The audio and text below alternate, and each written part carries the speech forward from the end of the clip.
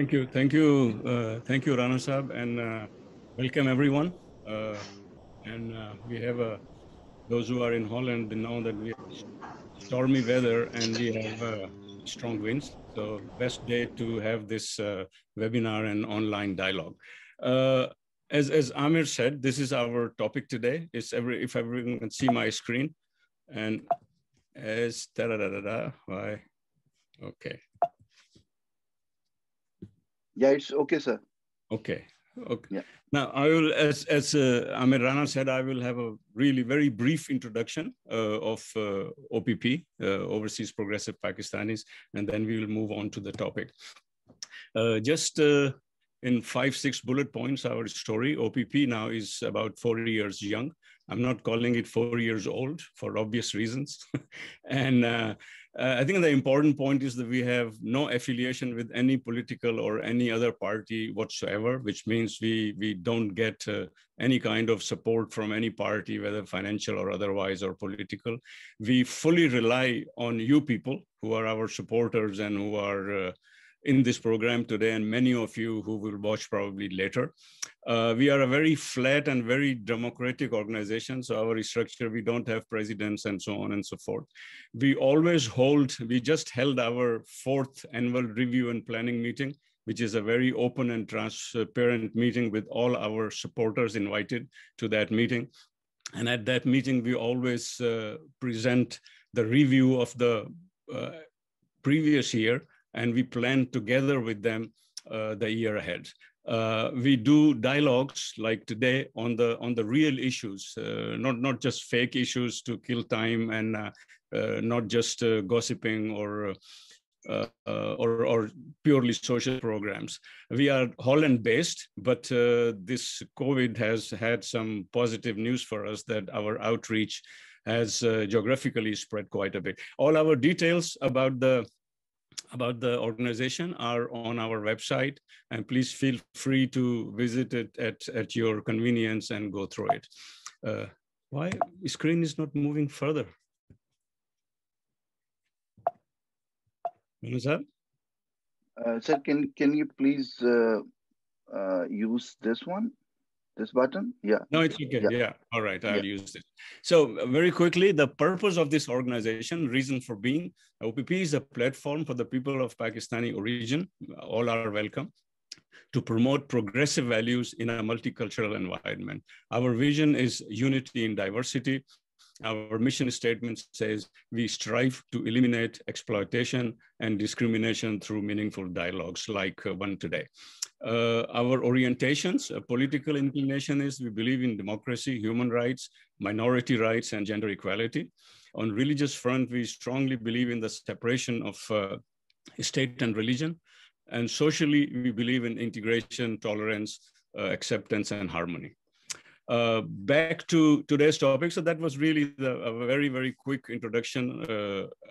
I will just want to remind, most of you probably attended, or some of you attended our previous COVID program, a dialogue webinar we had on 9th of May last year. And at that meeting, we had 2 speakers. You can see their pictures. On the left is Shamsi Saab, and on the right, we have Naeem Arif Saab. I think they both are listening. They were our key speakers, and we actually focused on the social and economic impact. At that time, I was just like to remind ourselves what we said in summary, and this is just a copy paste from one of the previous charts. And this is kind of analysis we did at that time. We said that there will be widening gaps between rich and poor, between natives and immigrants. We talked a lot about it, and we are seeing that happening. We talked about huge bailouts will happen. At the same time, there will be no access of clean water or soap for 3 billion people to wash their hands even during COVID period. We mentioned that healthcare and free market will have a huge conflict because the privatization boom will start, and there will be a conflict between collectiveness and neoliberalism. We also talked about or predicted the civil liberties versus surveillance, that civil liberties will be lost and the surveillance will increase. We talked about the risks to democracy, and we see that happening. And we also said that there will be rise in polarization and right-wing extremism, and there will be growth in digital business, medicine, education, etc. Privacy will come under threat, and the governments are going to come back in a bigger way because there was a tendency of having smaller governments, but they will make the bigger government will make a comeback. So this was what my habit. Now we just made this collage because, as they say, a picture tells 1,000 words, and if we see what has been happening during last 12, 15 months, we have had the heads of the states who were making fun of Corona, and they were not taking it seriously. We had people looking for their dead ones in the hospitals, on the streets, in the graveyards. And we had seen people, 5 persons or 5 coffins in one grave, mass graves in a way. We have seen people singing on their balconies, singing opera, trying to communicate with each other and show solidarity with each other. All this was happening. And we also saw thousands and thousands of jobless workers who were walking back to their villages where they came from. And while this was happening, we were also seeing unprecedented growth in the wealth of the billionaires in this world. So this has been a very, very contradictory development, that on one side we had a lot of misery, and on the other hand, we had a lot of wealth generation. Naomi Klein, I'm sure you all are, or most of you are aware of her. She said, in moments of crisis, people are willing to hand over a great deal of power to anyone who claims to have a magic cure, whether the crisis is a financial meltdown or, as the Bush administration would later show, a terrorist attack. So this is quote, and what Naomi, I'll come back to that later, she calls it disaster capitalism. And that has been a very interesting phenomena, because I would highly recommend you people who are interested to read Naomi Klein, because she describes in detail and with research and case studies how post-disaster settings have paved the way for neoliberal agendas, which brought privatizations, market deregulations, and deconstruction of social services. So she calls it the shock doctrine. So you give people a shock, make them disoriented, and then impose the changes. So you make a living out of disaster, out of a disaster, and she called it disaster capitalism or shock doctrine. Just her counterpart, Milton Friedman, and I'm sure you people are aware because he was one of the biggest gurus of neoliberalism. He said only a crisis, actual or perceived, doesn't have to be a real, it could be a perceived crisis, produces real change. And he has been the man who has been saying that whenever there is a disaster or there is a crisis, you have a big opportunity to implement your plans you always wanted to implement. So he doesn't want to let any opportunity or any disaster pass away without making a bug out of it. Now coming to our disasters, I will just do a very general picture of disasters, what disaster capitalism actually is. And we see that this predatory or disaster capitalism has become much, much more visible during this Corona pandemic more than ever before. We see exploitation and exploitation of the shock and trauma of disasters, because this whole thing, disaster capitalism, actually their philosophy is to exploit the people when they are in shock and when they are in trauma because of any disaster. And there is a long history. It is not just this pandemic. I mean, if we look at Katrina, which happened in the USA, we look at the tsunami, the big tsunami we had several wars, we had several pandemics. And if you look at these examples I am giving in Katrina, just to give you just very brief examples, before Katrina, there were about 123 public schools in that area, low cost or free schools. And there was always a battle against those to privatize those schools. And as soon as Katrina happened, they made the use of that disaster. And now there are 4 schools left out of those 123. The teachers who had very strong union that was completely finished. All the teachers was fired who were part of the union. The school board was disbanded. And same thing happened with tsunami in Sri Lanka. They always had the plans to clean up the villages of the poor people near the beaches and to turn those areas into very high-end kind of tourist resorts. And tsunami came, those villages were wiped out. And what happened? Yeah, it's your guess. Wars, we can see what has been happening. Just take Iraq war, for example, the first Iraq war. We had seen 100,000 civilian contractors in Iraq, and more than $2 billion worth contracts were given to the private companies. So whole war has been privatized in a way. And most of the contracts, they went to Halliburton and Blackwater. And you know, the Guantanamo Bay and the black sites and so on and so forth. And the same thing is happening. So it is a tradition, it's a pattern.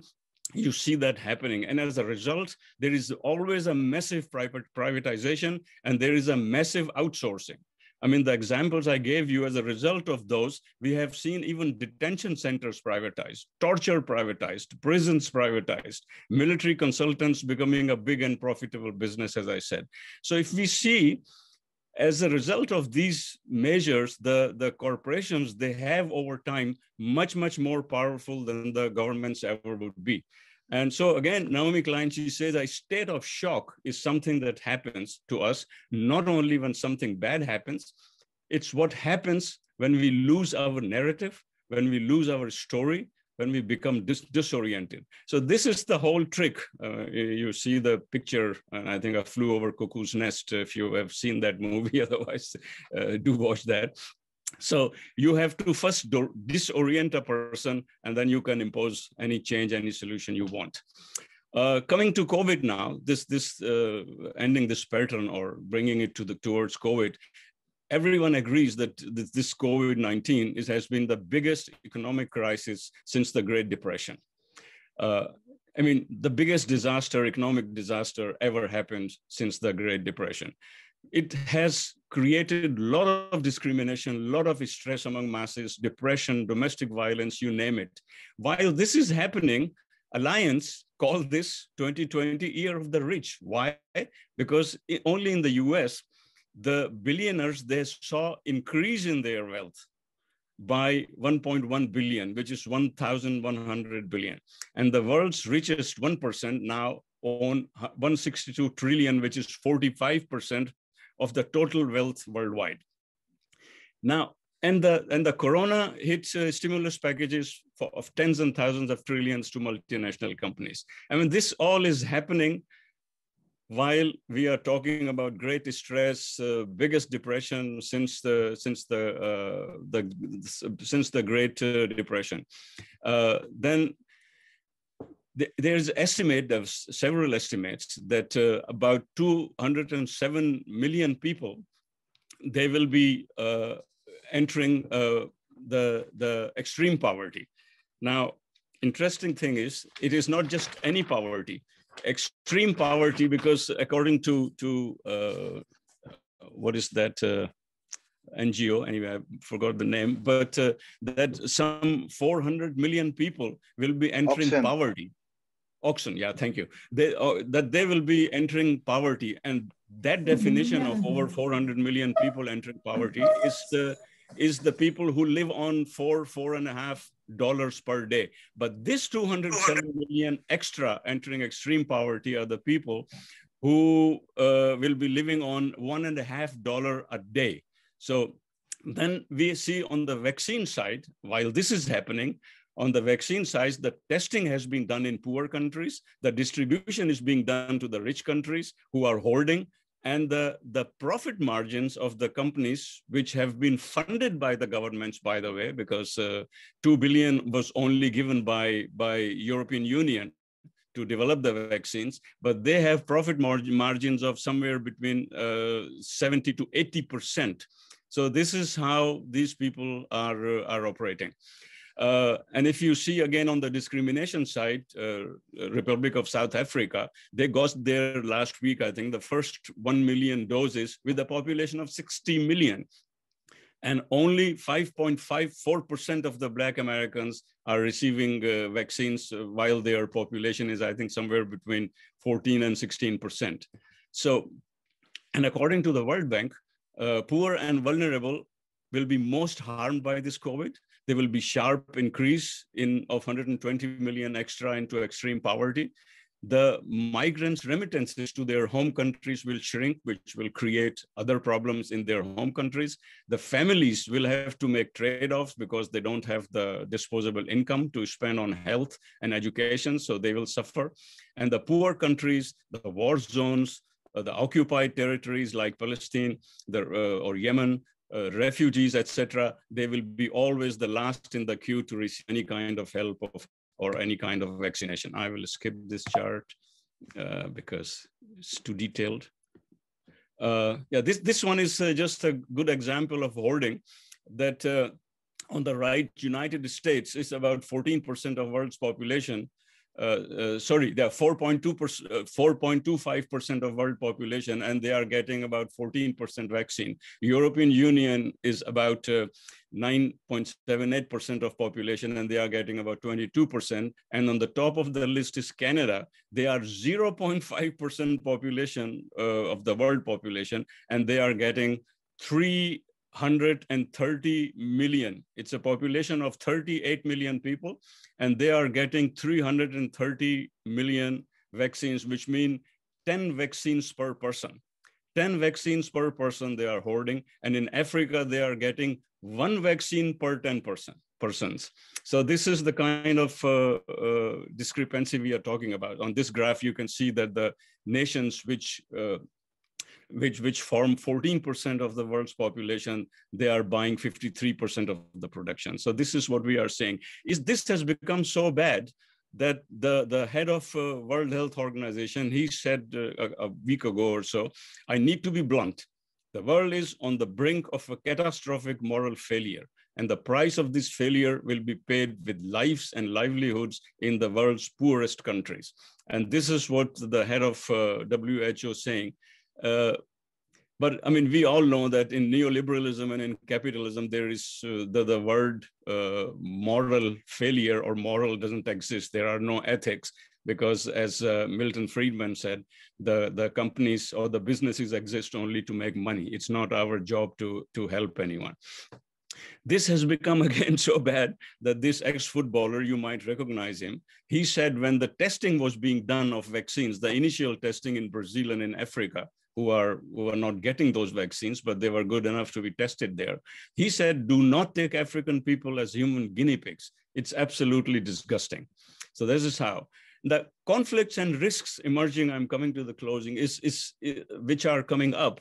And again, this is happening and will happen more and more, that we will see right-wing extremism, even with Trump gone, it will rise. Protectionism will rise, trade wars will emerge, and the protest at lower level, grassroots level will also increase.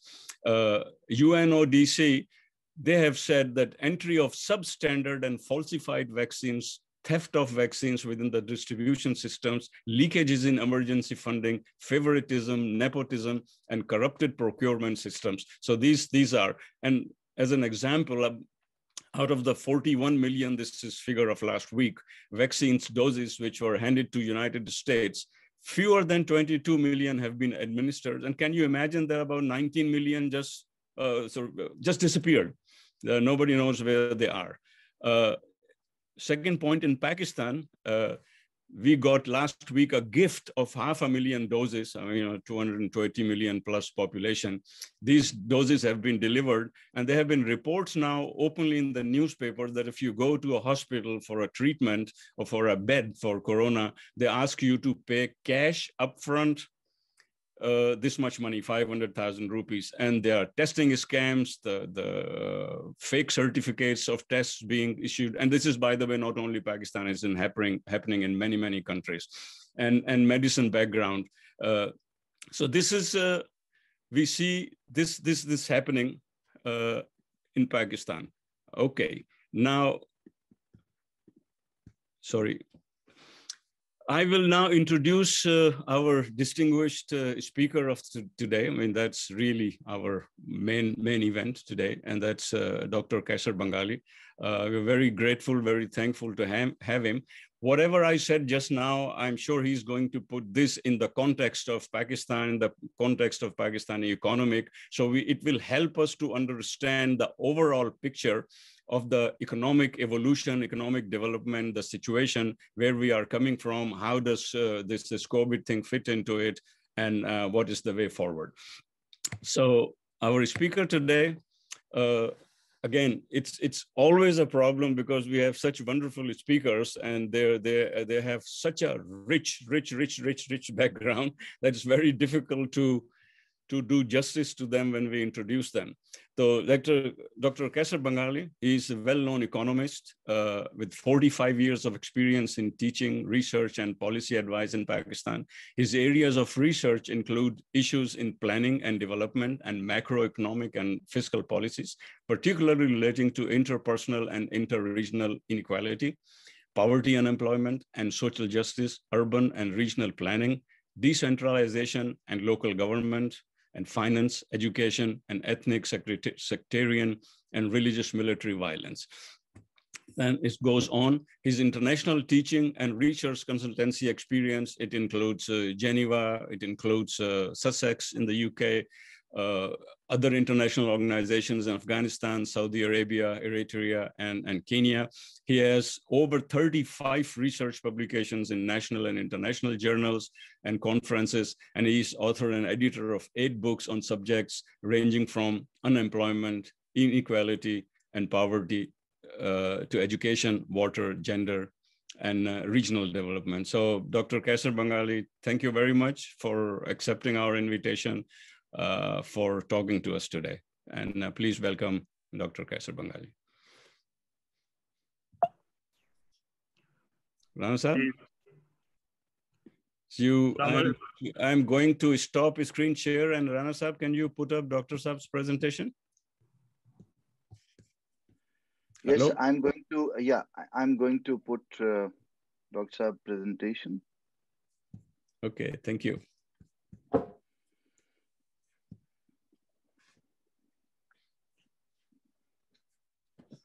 Dr. Saab, can you see that? I can see that, and yeah, I request all of you to please mute yourself so that Dr. Saab can talk. Assalamu alaikum, everybody. Particularly to the comrades of the overseas progressive Pakistanis. Thank you for this initiative. Not just today's webinar, but the initiative to form this forum and to promote progressive causes through dialogue. I think that's a great initiative.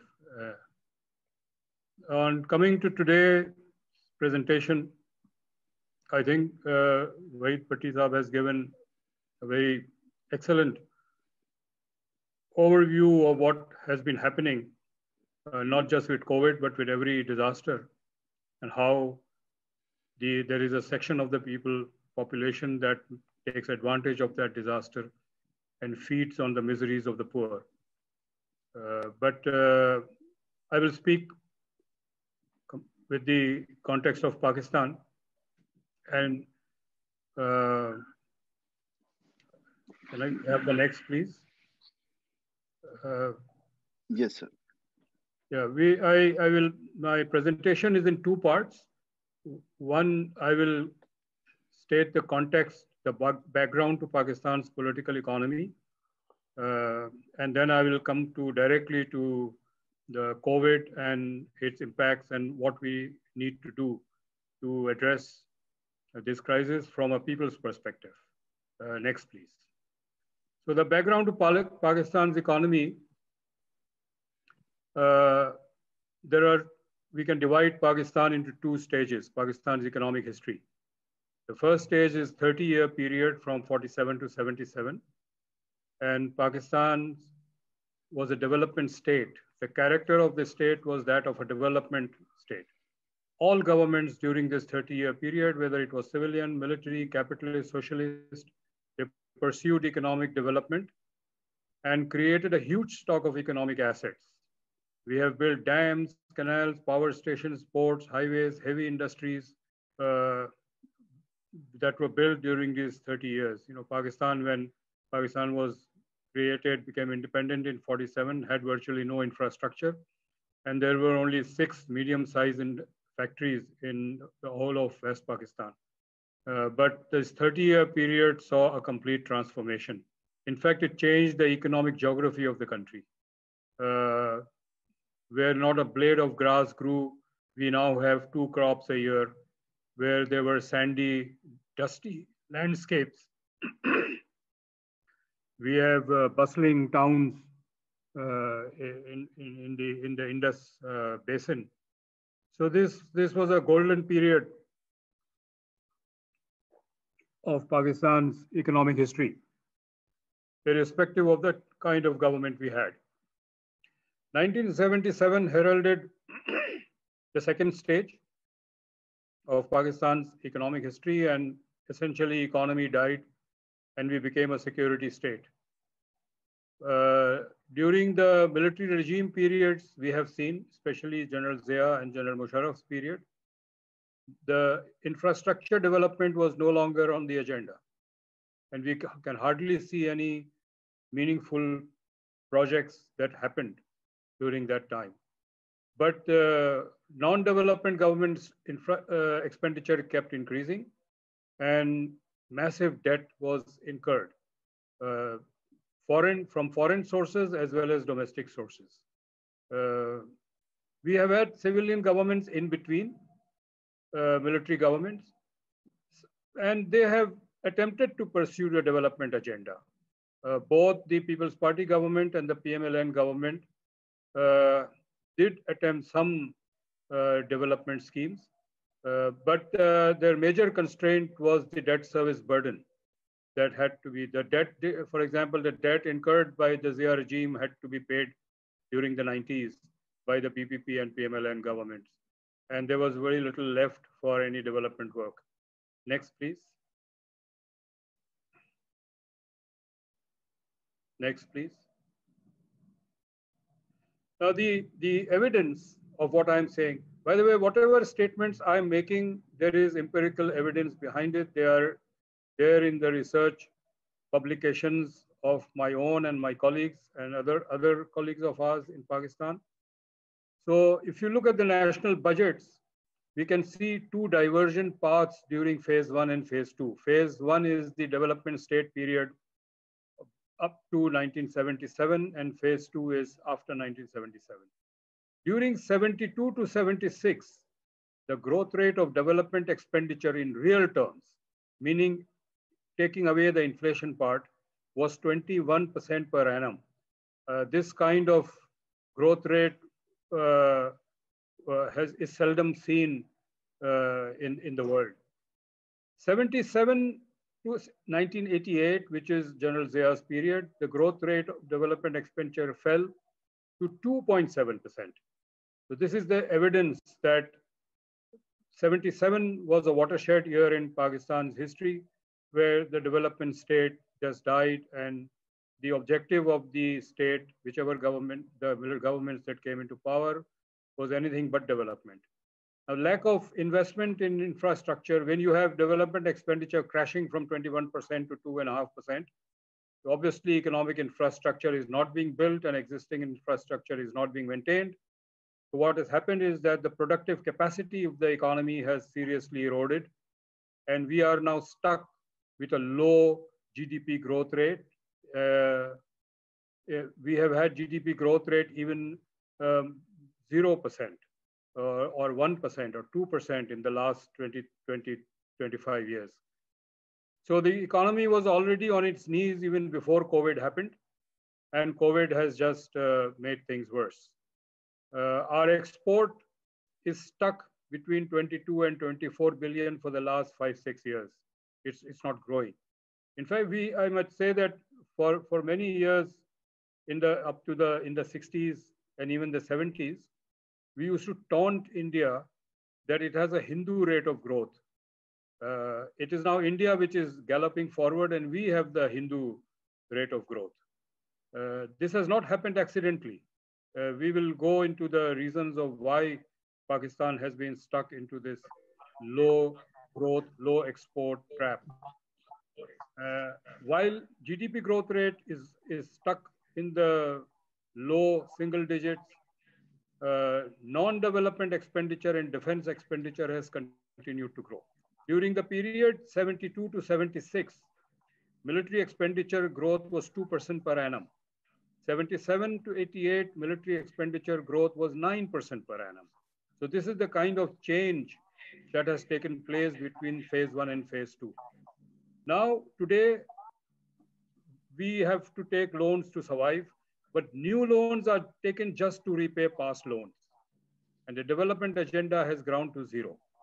When you don't have development agenda, when you don't have development projects, you don't create opportunities for jobs. So unemployment and poverty is now staring us in the face. Mass unemployment and mass poverty. So today, basically for the last 20 years, especially 2000 onwards, since General Musharraf's regime took over, wealth is not generated from production of goods and commodity producing sectors, which is agriculture and industry. Both these sectors are stagnating, agriculture as well as industry. Wealth is now being produced from speculation in stock market, property market, and commodity trading. We have become a casino economy where a handful of families speculate on these markets, the stock market, the property market, or the commodity market, and make overnight, they become millionaires. But this does not create jobs and does not produce goods, so it does not have the exportable surplus, and that is why our exports are stuck, stagnant at between 22 to 24 billion.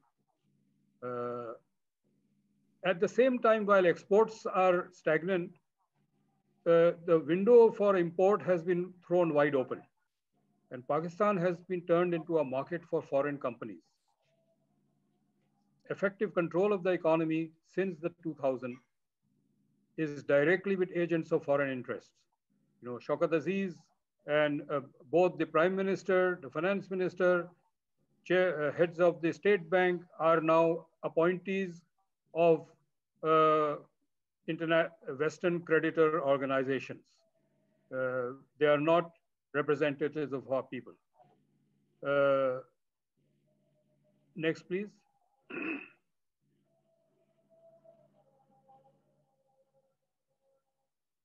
So this is the state of the economy we are in. Agriculture and manufacturing, which is where goods are produced for domestic consumption as well as for exports, are stagnant. Imports have ballooned, and you can get everything now. So you go to a supermarket in Karachi, Lahore, Islamabad, and you have to search for Pakistani things. Even cat food and dog food and cat shampoo and dog shampoo is imported and available in supermarkets. So this is the state of the economy we have driven ourselves to. Before I move on to COVID, I want to dispel two myths, mega myths that have been floating around, that has been provided. It has been repeated so many times that everybody now believes that to be true, but it is false. The first is that it is the private sector that carried out Pakistan's early industrialization. And they cite the 1960s and Ayub Khan's regime during that period. What is not mentioned is that throughout the 50s and the 60s, Pakistan's industrialization was carried out by the public sector, not the private sector. It was PIDC which would set up industries, run them for 3 to 4 years, make it commercially operational, and then sell it to the private sector. That is how the private sector would come in. The private sector, there are seldom industries which were initiated by the private sector with their capital and their management. So it was public sector which industrialized Pakistan in the first 20 years of our life, of our country's life. This was the basis of industrialization in the 50s and 60s. Next, please. The second myth is that nationalization seriously damaged Pakistan's industry. You know, it's now 40 years since, or half a century since nationalization.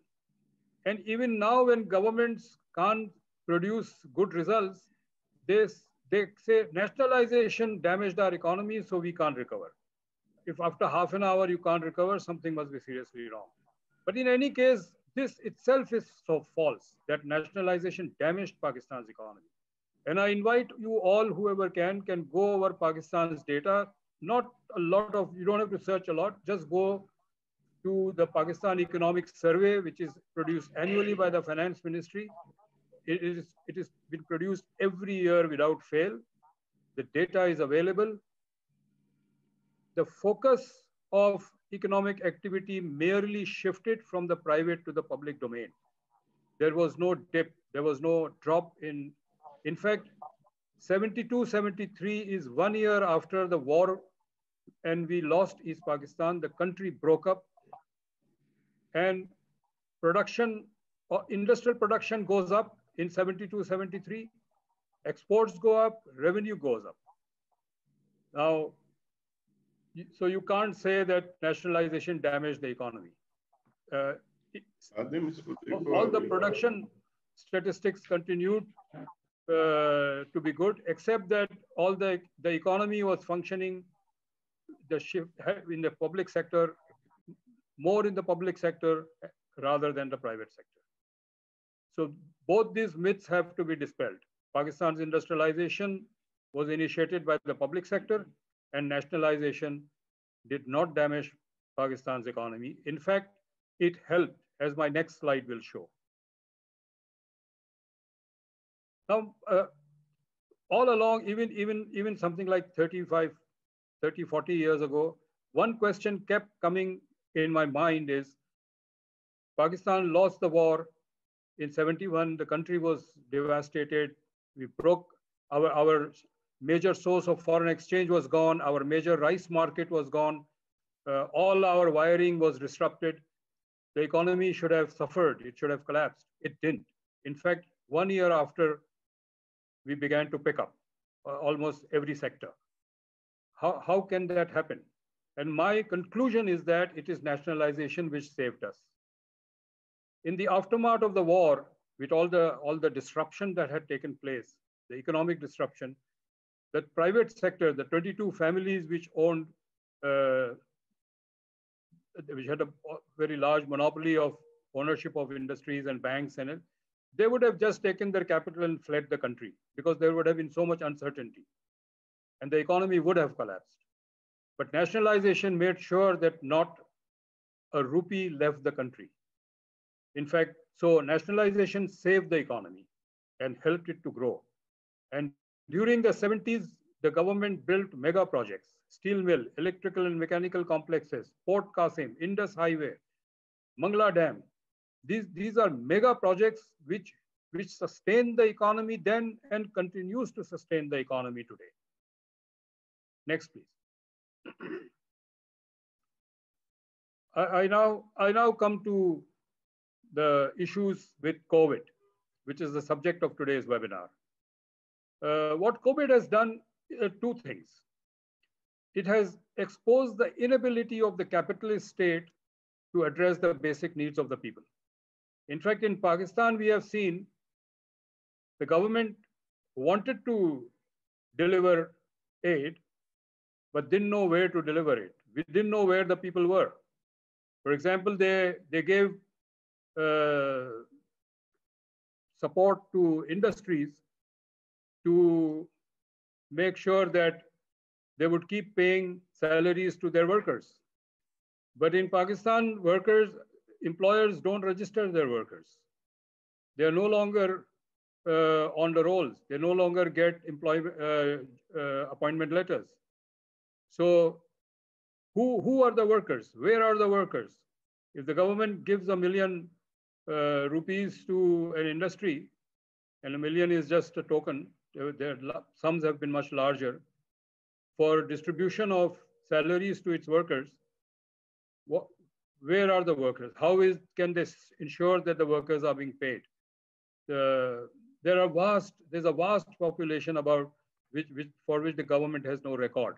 they don't exist officially. So the capitalist state could not really help these people. But it also, the capitalist state could not sustain its own economy.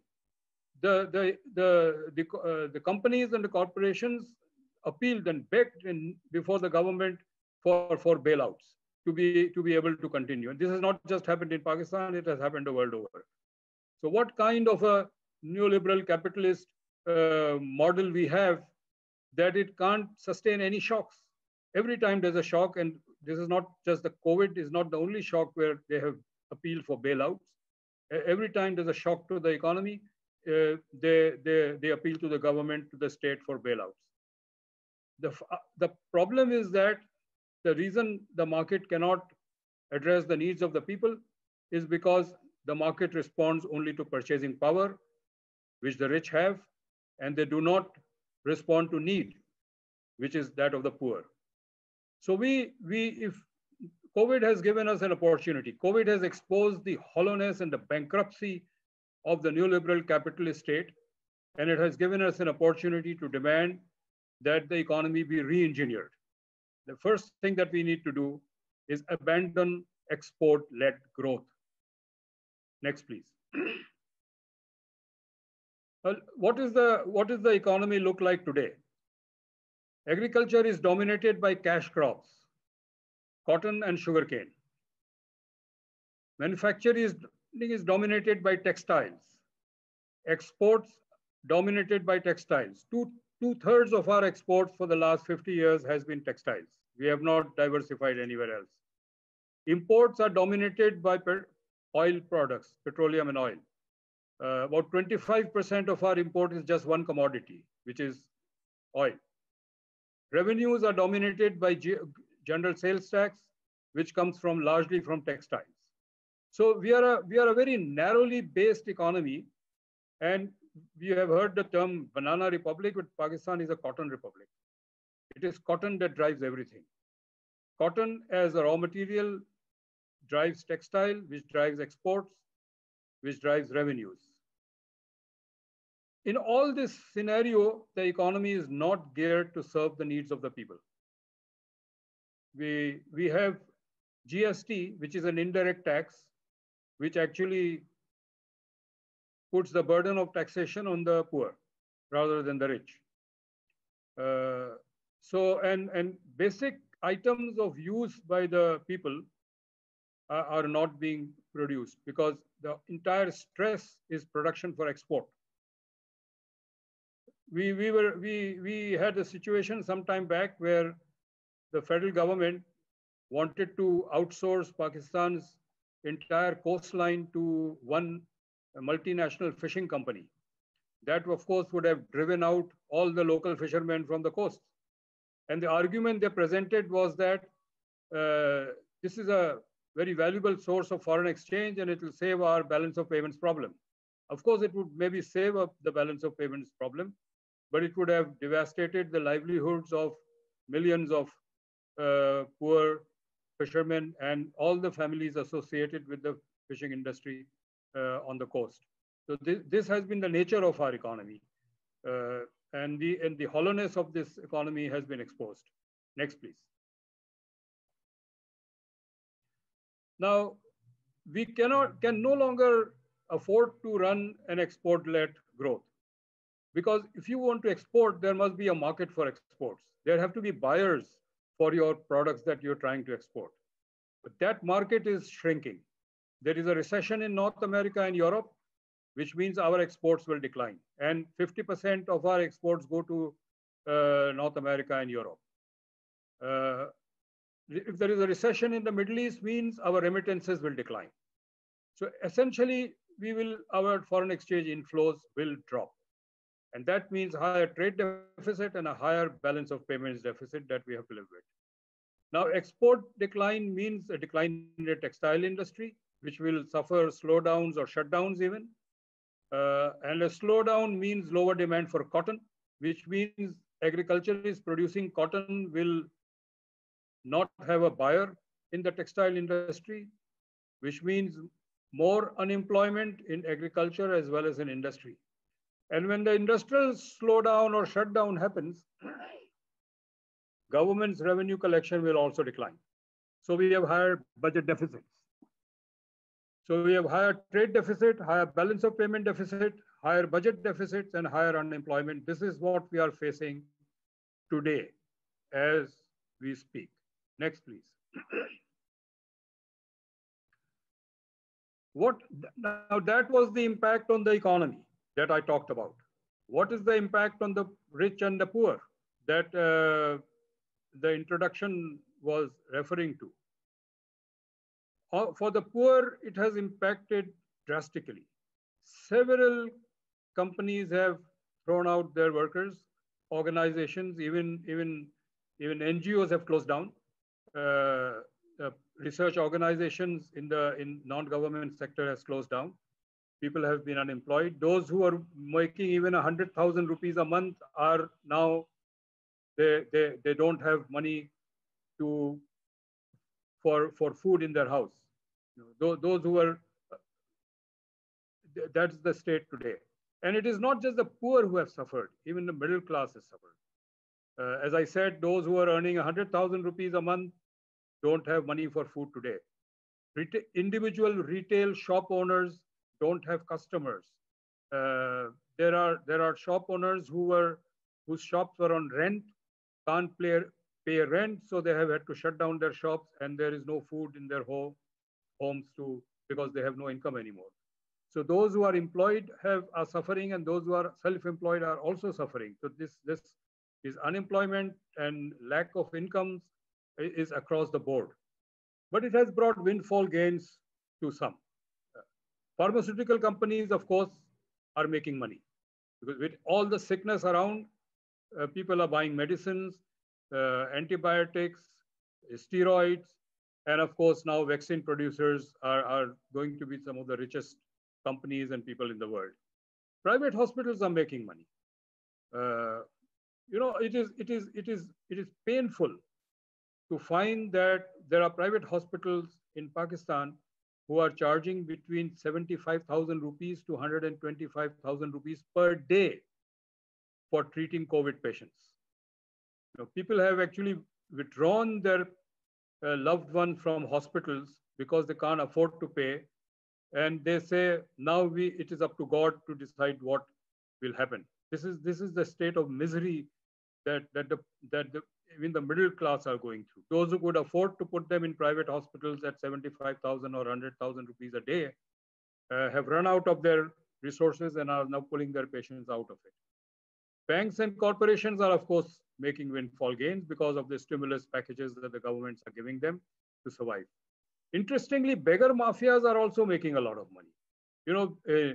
If you are in Karachi or Lahore or even Islamabad, some places, Rawalpindi, it will be interesting to watch that there is never a crowding of beggars in any one street corner or any traffic signal that you have. There are always 4. Generally, 4 is the number you will have at every traffic signal, 1 on each corner. Of course, this is very well managed. No one by himself or herself can stand on the street and beg for money. But there's been a large increase of beggars. And so the beggar mafias are also making money. So but the banks and the corporations and the pharmaceutical companies are no different morally than what the beggar mafias are doing. They are all feeding off the miseries of the poor. So what COVID has done is that it has laid bare the moral bankruptcy of capitalism as an ideology that puts priority to profits over people. People can die and suffer, but profits have to be made. It has shown that they will make profits from graveyards also. This is what capitalism has been shown to do. All of us knew that was it. Volumes have been written about it, but COVID has brought this out widely into the open. When the COVID hit the country somewhere in February, March, April of 2020, and all these workers were on the streets asking for money. If you were in a gathering of very rich people, industrialists and others, they were very worried. But the worry was not that the people are suffering. The worry was that today these people are, when we drive past, they have this look in their eyes, appealing for help. But tomorrow they will be angry and they will stone our vehicles. This was the worry. The worry was not the misery of the people. The worry was what will happen to them if the misery turns into anger. So this is the face of capitalism. Next, please. So coming back to the economy, the golden age of the cotton economy is over. Textile exports declining, textile manufacture declining, and cotton cultivation declining.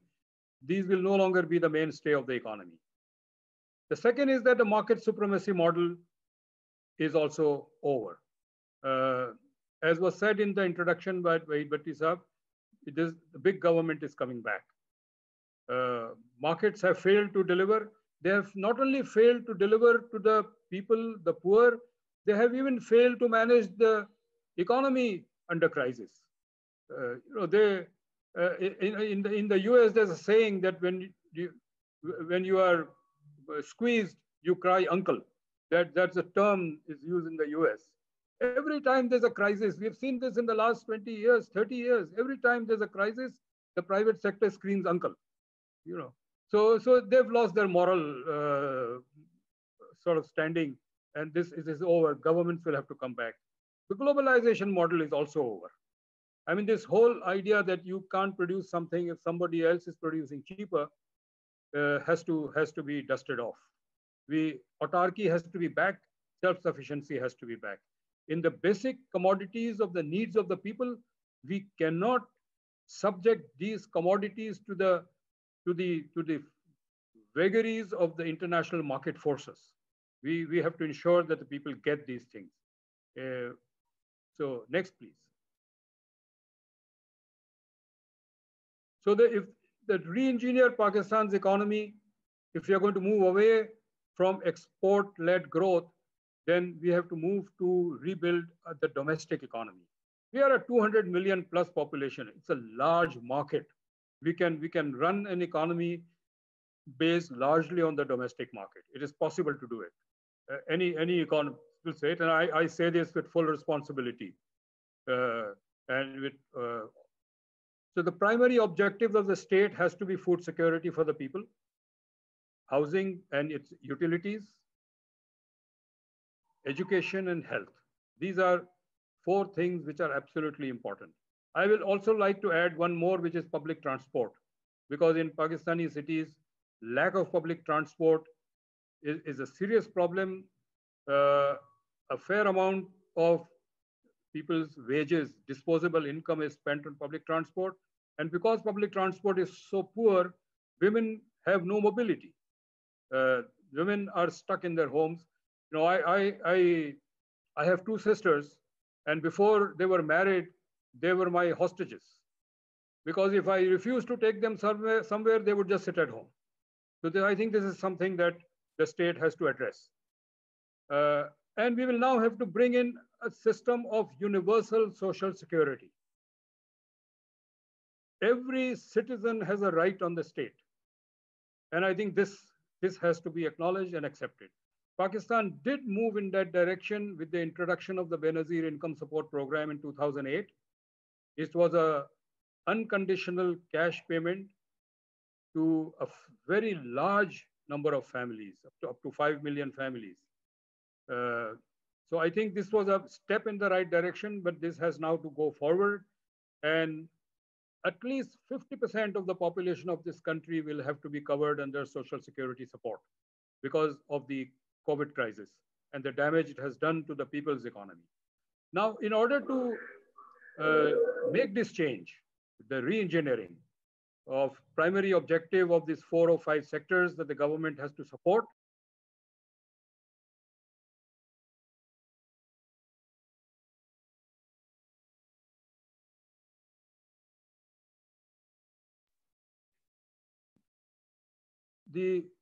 let me repeat. I think somehow I went.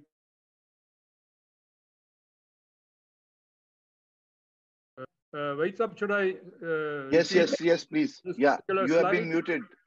Yeah, please, sir. Yeah, so I was saying we have to re-engineer Pakistan's economy, move it from export-led growth to the domestic needs of the people. And with 200 million population, we can very easily do that. We're a very large economy, very large purchasing power base, a large market, a large domestic market. Food security, housing, utilities, education, public transport, these are the areas the government has to invest its resources, and we have to provide social security support. Benazir Income Support Program was a step in the right direction by the civilian government, and it will need to be expanded because and social security has to be given as a right of the people. In order to do this, the whole public finance regime, the tax and expenditure structure that we have today will have to be re-engineered. Next, please.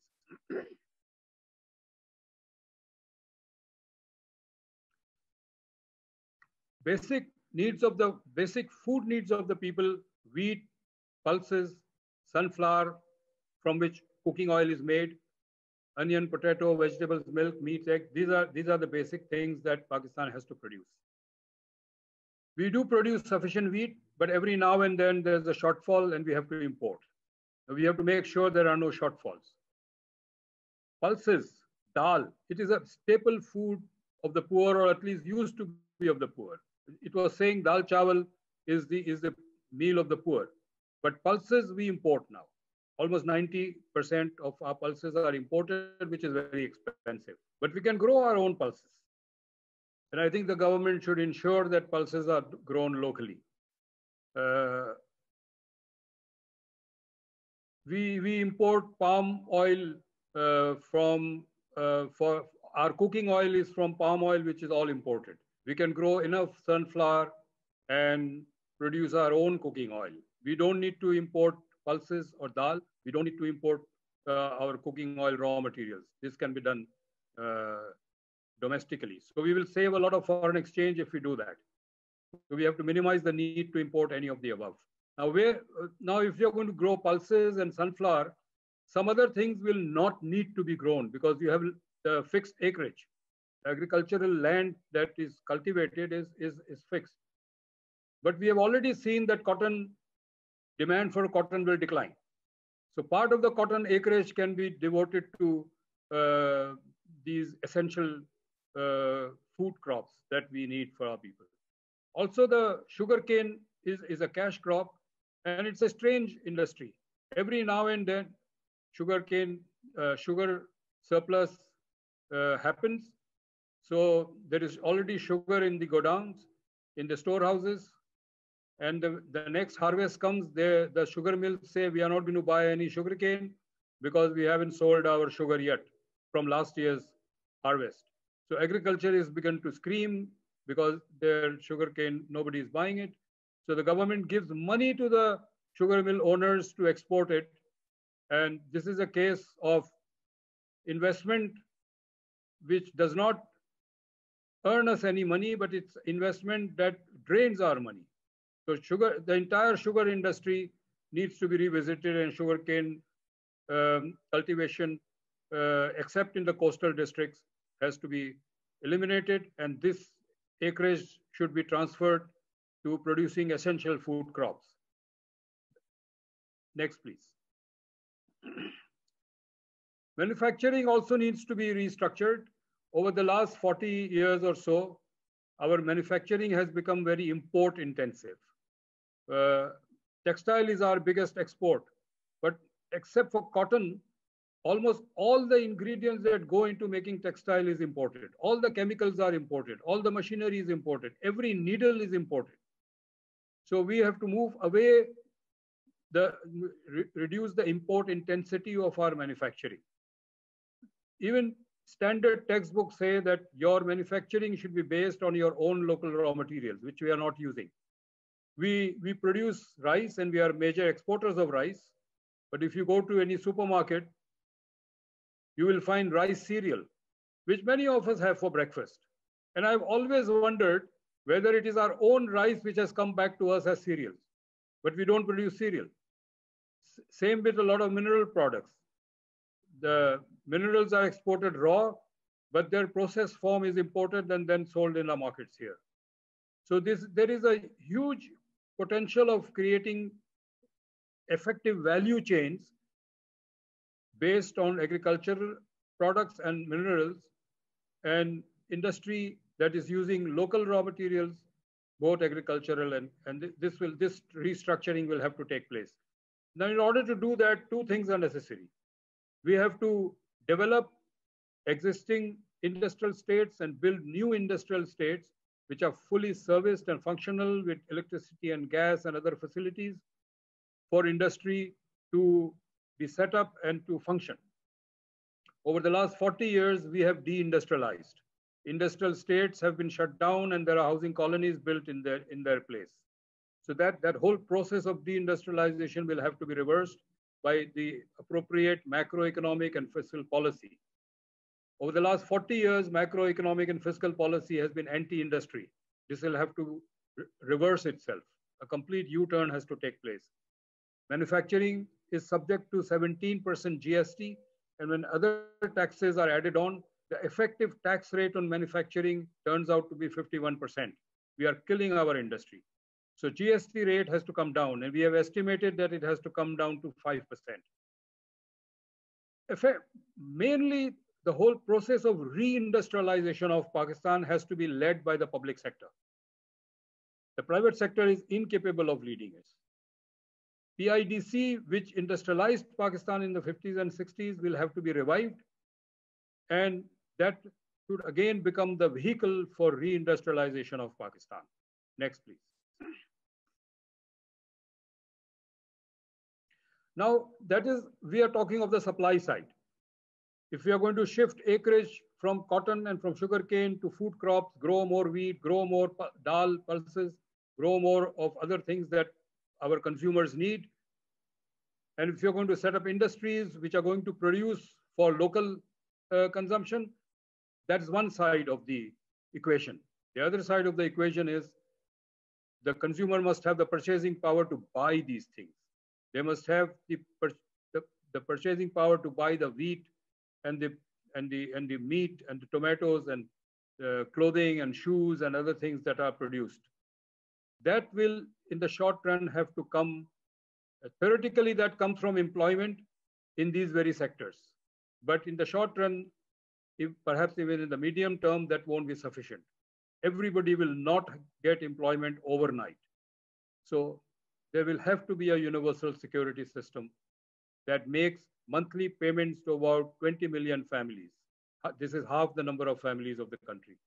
This will create the purchasing power. This will create what in microeconomics is called market strength to run the economy. Now, and so supply side will be completed by the demand side. And we create a circular flow of income, which is within the country. And it is entirely domestically generated.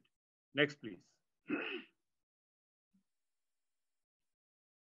So this model that I'm presenting creates two gaps.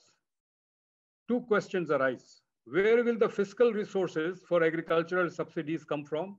Because if you want to ensure that farmers produce pulses instead of cotton, which has cotton has a higher value, then you have to compensate the farmers to do that.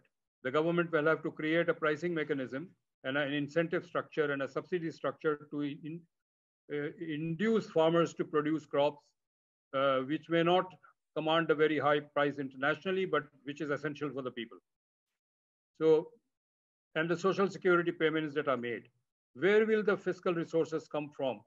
And the second is, if we are not into an export-led growth, but there are certain imports which are very essential. For example, petroleum products will have to be imported.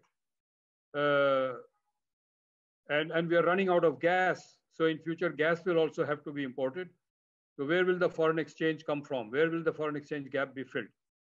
And this is where I think a restructuring of the economy is needed. Next, please. The rupee gap, the gap between government's revenues, which are declining, government's expenditures, which will have to be on development and on providing subsidies to agriculture and for social security, that will have to come by reducing non-development expenditure and defense expenditure. There is no alternative now to reducing these two expenditures. There are more than 40 federal divisions in Islamabad. 20 of them can be shut down. You know, there's a federal division for national harmony. I can list at least 10 divisions which are actually laughable, but they are there to provide jobs to bureaucrats, and there isn't enough money for services to the people. So about 20 divisions can be shut down, and there will be huge savings on the non-development side. There is a huge component of non-combat defense expenditure. Defense expenditure that has nothing to do with fighting a war. I'm not in favor of a war, but okay, the security of the country is important. One cannot be romantic and say we don't need an army. Of course, we need an army. We need provisions for the security of the country. But there is a proportion of defense expenditure which has nothing to do with war, and that can be reduced. I can go into details, but this is perhaps not I don't have the time to go into those details. We have actually worked out the items that if it is cut down, will have no impact on the defense capability of the country. So both these, the civil expenditure on useless government ministries and non-combat defense expenditure has to be cut down. That will balance the domestic budget. Next, please, on the foreign exchange side. We have created an economy which is very foreign exchange intensive. Industry, as I said, is dependent on imported inputs and imported raw materials. But there is another sector which drains our foreign exchange, and that is POL imports, petroleum and oil products. About a quarter of our import is just this one commodity. And why do we import so much? Because power generation became increasingly dependent on imported furnace oil. Now we are cutting down on furnace oil, but then we are importing gas for power generation and importing coal for power generation. It's very strange. We will not use our own coal, which is in Sindh, in third district, but we'll import coal. I don't know what is the logic of doing that. Somebody thinks foreign exchange grows on trees, perhaps. So if we can cut down using imported fuel for power, we can save a lot of foreign exchange. Hydel, there is still some capacity for expansion, although hydel has a limitation. During the 4 or 5 winter months, there isn't enough water in the rivers, so hydel power production is reduced. You do need thermal power production as an alternative source, and that can be domestic coal. There is enough coal domestically available to do that. But there is a huge potential for going solar, particularly off-grid solar. It's already happening in many homes. But if the government can promote it, in fact, half of the western half of Balochistan can entirely go on solar. You don't need long transmission lines to supply power, because the longer the transmission line, the higher are the transmission losses of electricity. So this whole shift has to take place. A paradigm shift has to take place in how we are producing power, and also on saving power, conservation of power. Our homes, our factories, our vehicles are all power guzzlers. You know, we build houses which are especially the rich build houses which look like houses in Switzerland, which traps heat inside. So then you need air conditioning for your living. There's a paradigm shift required here. The other area which consumes a lot of imported fuel is transport sector. Till the 1970s, our goods transportation was largely on rail. Mid-70s onwards, we began to shift towards road. Road transport uses 1/3 more fuel per kilometer than rail. Now, if we can rehabilitate our railways and shut down the road transport, particularly NLC, then we will start saving foreign exchange. So these paradigm shifts have to take place to steer the economy away from its dependence on foreign exchange and stop the drain of foreign exchange. Once you do that, you don't have the balance of payments problem, and you don't have to kneel before international banks and Saudi Arabia and China begging for loans and more loans. We can make our economy more balanced and sustainable. Next, please. Finally, I want to say that the primary purpose of the state, rather the only purpose of the state, is to address the collective needs of the people. It is not the purpose of the state to create an enabling environment for the private sector to maximize profits. And if the state cannot address the basic needs of the people, questions will arise about its rationale to exist. And that is where I want to end. Thank you. Thank you. Thank you, Kaser. I think very insightful presentation. And I think it gives us a lot of food for thought that what was the situation pre-COVID, during COVID, and I think the COVID has, despite all the negative impacts, it has pushed us into rethink the whole thing along the lines you have just explained. And it is not just Pakistan, but I think even all the developed economies and countries, they are talking about a total shift in their thinking, in restructuring their economies and the way they produce and the way they live. So it has, it's a kind of started this new thinking process. And I think with that, Rana Sahab, if you can start taking questions, because this is where we will start discussion, questions and answers. Please ask by all means, whatever is on your mind. There are no-go areas. But please make sure that you are brief that allows everyone to participate. And you stay within the topic, because that will help us to go vertical into the topic rather than broadening our discussion. Thank you. Yeah, thank you very much, Wahid Bhatti, and thank you very much, of course, Dr. Bengali, for such a in-depth presentation and also proposing alternative economy for Pakistan. However, as Wahid Bhatti has said, that we are here to discuss the inequalities, imbalances, injustices created by capitalism, and especially it has been exposed during this pandemic times. So please keep your questions related to the COVID and capitalism. So, and please raise your hands. I can see you all. And one by one, I would ask you to unmute yourself and then ask questions. So here, Masood Mirza Sahab, do you want to ask some question? Please unmute yourself.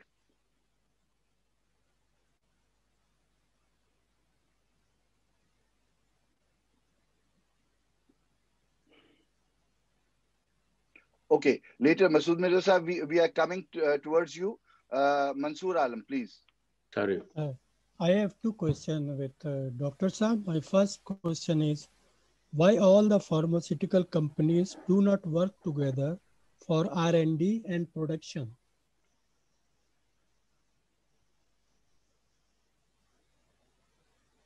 Dr. Bengali, there is a question by Mansoor Alam. Should I answer individual questions or take a few questions and then answer? Okay, sir. Okay. Mansoor Alam, your next question, please. Why there is no fair distribution of COVID vaccine in Europe and the rest of the world? On what basis do some countries get priority while others have to wait? Yeah, and now Masood Mirza, please. Thank you, please. Thank you for the thought-provoking and illuminating lecture, Dr. Saib. Could you please say a few words about the role of the military in economic sector? Because during the past few decades, the military have established a vast economic empire. For example, Fauji Foundation, Army Welfare Trust, NLC, you have already mentioned, Bahria Foundation and Shaheen. And they even also own vast land masses, for example, more than 11 million acres. Could you please tell us whether the military or milbos, as they call military business, what is their role as taxpayer? Do they pay taxes and they play an important role in economic development, or it is a non-productive sector? Thank you, Masood Mirza. Dr. Bengali, please. I request you, sir, I request you to please concentrate more on COVID and capitalism, please. Yes, I think I will, with all due respect to Masood Mirza Sahab, I will skip that question. I think I've covered that in some sense. The capitalist state that Pakistan is encompasses a number of players, the military being one of them. So I think all my comments on the Pakistani capitalist state also apply to the military industrial complex that we have in Pakistan. The earlier question, why pharmaceutical companies don't collaborate and why vaccine is not being distributed equally. The point is that since the world has started, it has never been a fair world. Countries protect their interests, promote their interests. They go to war to promote their interests. They create massive destruction and deaths in other countries to protect their interests. Whoever is powerful. I think Genghis Khan did it. All the colonial powers did it. In our own time, the Americans have done it. So this is not something that is happening for the first time. And these companies are competitors. Why will they come? They are competitors at two levels. Within a country also, one company competes with others, but there is some kind of nationalism that has come up, vaccine nationalism. Whether you are for the Russian vaccine or Chinese vaccine, the Indians then have produced their own vaccine. They don't allow others space. But this is how the world is, and we can all hope and pray that morality will rule the world, but it doesn't happen. This is how it has been, and this is how it will be, and this is how we'll have to battle it and fight for whatever egalitarianism that we can save out of this chaos. Thank you. Muhammad Isa, can you please unmute yourself and ask question? Thank you, sir. Thank you, Dr. Saab. My name is Muhammad Isa, and I'm from Balochistan. I'm a student of PhD from Qaeda University, Islamabad. The structure which you have presented of the economic reforms is a purely economic model. But, sir, I think that there is a political dimension to that too.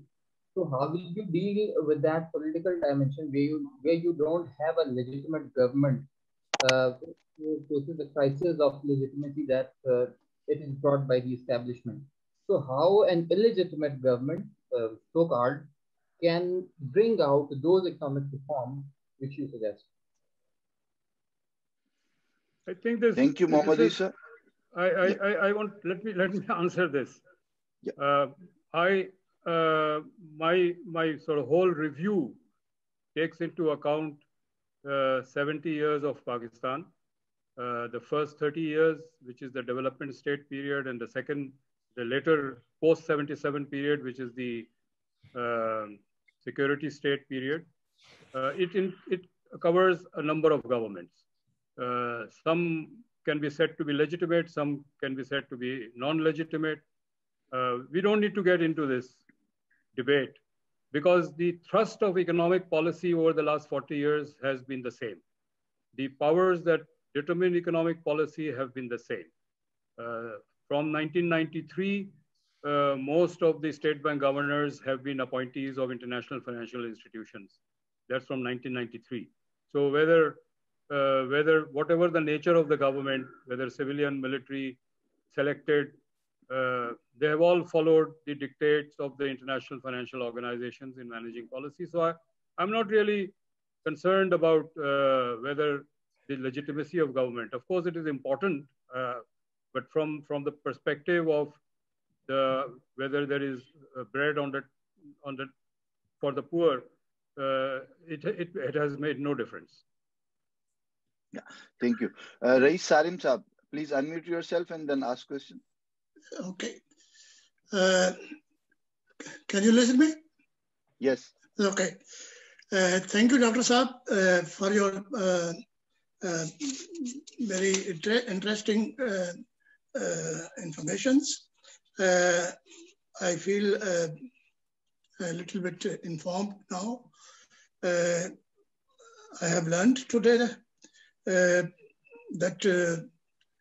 I will tell that in short, that we have a disaster economy in Pakistan. You have explained it very well with all details. And there are, the reason for that are, on the one hand, the industrial owners, as well as feudals, and the corrupt bureaucracy, maybe. Sir, to your question, I missed that to know what is the connection between the. I think you have made certain valuable programs how to recover, how one can develop a new economy, a new fundament for the economy without these gaps, what do you say, dollar gap and other things. I missed the connection of IMF, World Bank, and World Trade Organization. If we have a very efficient government in Pakistan, as you described it very well, and all the things you are going to change in some modus. But I know that there is a dollar gap, what you said, 1 euro now has a value of about 200 rupees. And I know at the early of 70s, when I left Pakistan, I paid 2.40 rupees for $1 at that time. And there is some reasons why there is the value of Pakistani rupees decreased to 200 rupees for $1 euro. Could you please explain in some way how it functions? What's the reason behind it? Thank you. Rais Salim Saab from Germany. Dr. Saab, please. I am presenting a model, an analysis and a model, but I am in no position to implement anything. The connection has to be people who have to organize and fight for their rights. We are seeing a brilliant display of people's power in India right now. They are up against the power of the Indian government, the power of the multinational corporations that are behind it, and this is the way to go. If we want to change anything for the better, then we will have to organize, we will have to mobilize, and we will have to be out on the streets. Pakistan has, from the year 2000 onwards, we have seen representatives or appointees of international financial institutions holding key posts in Pakistan. including that of Prime Minister, Finance Minister, State Bank Governor. So there has been a collusion of the establishment and foreign capital. And that has taken away our economic sovereignty and our political sovereignty. When your Prime Minister wishes to go to Kuala Lumpur to meet the Prime Minister, heads of Turkish and Iranian governments, and Saudi Arabia tells Pakistan, you can't go, and we don't go, which clearly tells us that we don't have political sovereignty anymore. We can't even protect our birds. When one part of the government put a ban on hunting of birds in Pakistan by Gulf royalty, the response of the government of Pakistan is that it will hurt our foreign policy. हम अपने परिंदों को भी protect नहीं कर सकते. We can't even protect our birds. So effectively we've lost our economic sovereignty and our political sovereignty. And we will have to launch a new struggle for independence. We fought for independence in the 1940s, but a new struggle for independence has to be fought, and it has to be fought on the streets. Thank you very much. My question was... 4 more questions. No. Sir, I come to you, Rais Bhai, again. Just save your question. And now, Dr. Ishaq, please unmute yourself. Yeah. Thank you very much, Dr. Kaisar Bengali. We met once in Lahore, I remember. And this was an excellent argument in favor of bringing back the state. You know, the welfare state model on which Sweden developed was exactly this, that while the market may freely function in the use of the factors of production, the state must represent justice and should intervene so that the wealth produced nationally is fairly shared. And I think what you are saying is a third world way of doing the same. I think I totally endorse your argument for it, and I do hope this happens. My questions has to do with the role of the PDIC that you took up. If I remember, it was the World Bank which financed PIDC. And because Pakistan lacked its own capital resources, and the idea that the World Bank would finance it, that the American connection was the Marshall Plan, which had put Western Europe back on its feet. And this was done primarily to present Pakistan as a successful case of a market economy vis-a-vis India that you talked about, the Hindu rate of growth, where the state, in order to create equality, was controlling the free flow of market forces. So one question is, PIDC did not generate its own resources, but they were borrowed, and there is Papanek's report on it, praising the way it had been handled in Pakistan until we came to the 1965 war. But on that, I want your comment. I come into the modern period. Pakistan is now completely involved in CPEC and in the Chinese control of our economy.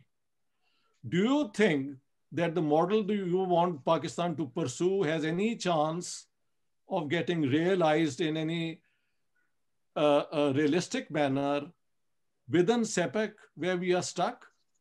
Or you are talking about a way out of all these dependencies that we have had in the past and returning the sovereignty of the people and the national sovereignty, and those ideas are fantastic, but how are you going to do it? I mean, what you identify is perfectly acceptable, morally defensible, and that's the way forward. But what are the possibilities for realizing what you are telling us? Thank you, Dr. Ishaq. I'll answer your last question first, which I've already answered to earlier question, the how depends on mobilizing the people and getting them on the streets. This is what the farmers in India are doing. This is what we will have to do here. If we want to reclaim our economic sovereignty and our political sovereignty and recreate a state that is designed to serve the people. Your two other questions are very, very good. PIDC was not a brainchild of the World Bank. World Bank came to Pakistan in a big way in the 1960s. After the Ayub Khan coup. PIDC was established in the 1950s. And subsequently, yes, the resources began to flow in to Pakistan, and a part of that resources, a lot of the foreign funding in the 1960s were in arms, military investment. But it also came into economic investment, and whatever the form of the government, it was committed to economic development. That credit you to give all governments from 1907 to 1977, irrespective of its political orientation. So they used those resources productively, and PIDC was set up. I also want to say this, that till the 1970s, Pakistan, the loans that Pakistan took from the World Bank and other agencies were project loans.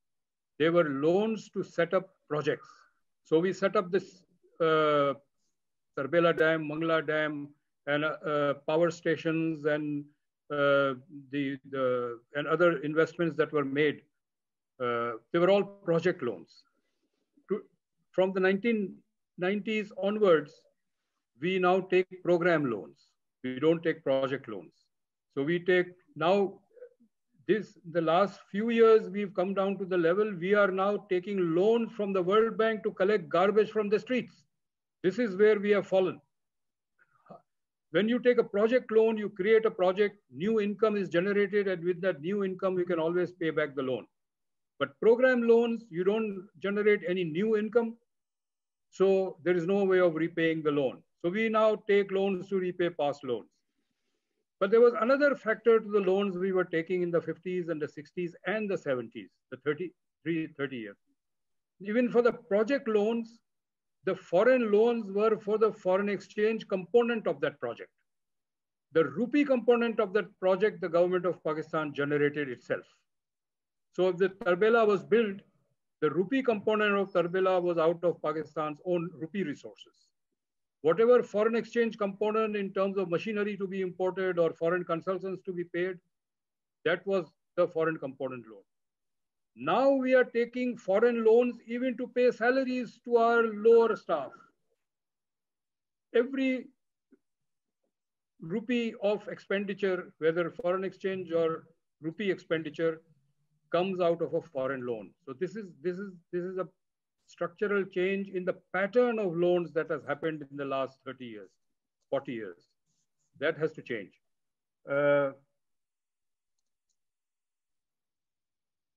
PIDC has to come back. If foreign loans are taken to set up industries and the loans are only covering foreign exchange, that is a good thing. There is nothing wrong in principle in taking a loan, but you take a loan only when it increases your income, future income. That is the only justification for taking a loan. And we will, of course, all businesses take loans and all countries have to take loans.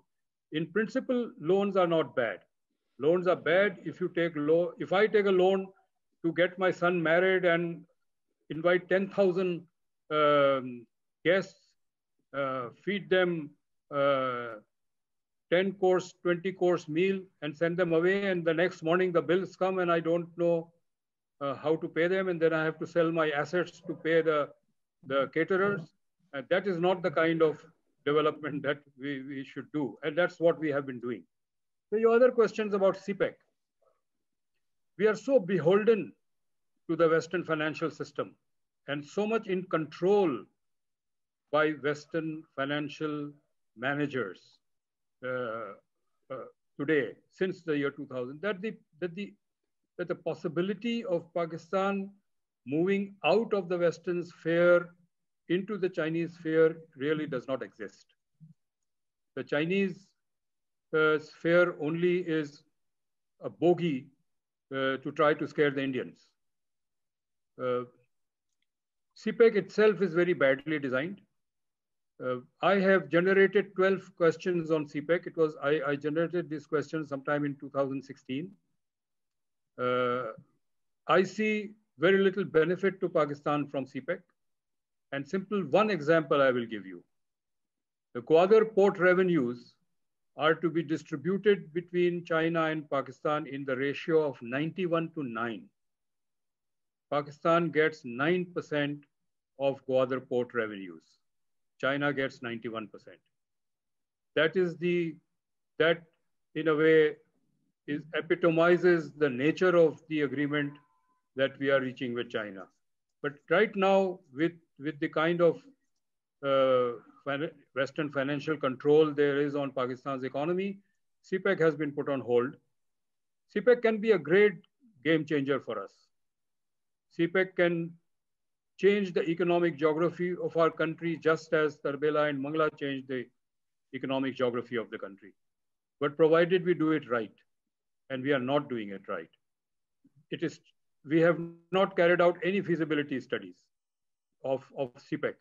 No one since 2016, the questions that I've been asking, these questions have also been put by parliamentarians as parliament questions, and they have not been answered. So CPEC is not going anywhere. If at all, it will just give China a foothold of some sort, and the Chinese placard is being placed to enable our establishment to face off India. Otherwise, I don't see much in terms of economic benefits to Pakistan and specifically not to Balochistan. Yeah, thank you very much. I just want to recall all the participants. I'm going to take your questions, Asfandiar, Riaz Sheikh, Safdar Zaidi, and others as well. But I request you all to please be specific to your question. Your questions should be specific to our discussion at this moment. Pakistan's economy is not the point of discussion. We are discussing capitalism as a global system, which actually has been exposed during this corona crisis. Yes, Asfandiar, please ask your question. Assalamu alaikum. I hope so. I'm audible. Yes. Sir, actually, I have two questions. First of all, I'm thankful to you for such worthy session. Sir, my first question is how the private sectors ruin or defame the public sectors. I mean, what tricks they use? I was just randomly that day calculating the education about students that the private sector, they invest 150 or 300 rupees per student. On the other hand, in public schools, the government invests 1,400 or 1,600 rupees per student, but yet people move to private schools rather than public school. And my second question is that we are talking about neoliberalism and we are talking about pure democracy. Sir, I am just asking a simple question. What type, in pure democracy, how the political party would choose their candidate? I mean, they have to choose their elite class candidate. In pure democracy, what trick is better where the candidate don't invest in campaigns and they, I mean to say, and they come for it. I hope so you got my question, sir. Yes, I did. Thank you, Asfandiar. Thank you, sir. Your first question, the neoliberal capitalists launched a massive campaign to blacken the face of the public sector. As I said earlier, that Pakistan's industrialization for the first 20 years of Pakistan's history was actually initiated by the public sector. this fact has been erased.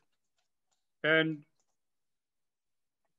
everybody now believes, I teach in the university and my students also believe that the public sector is very bad. All it has is loss-making units.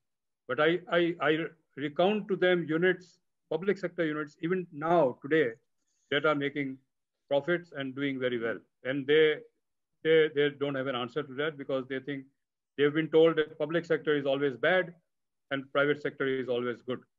Now you mentioned universities. Higher fees in private universities. Yes, people prefer to send them to private universities. But who sends them to private universities?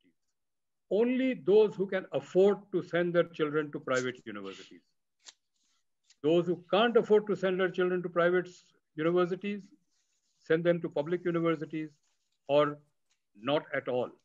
So there is a vast section of the population which is completely excluded from education.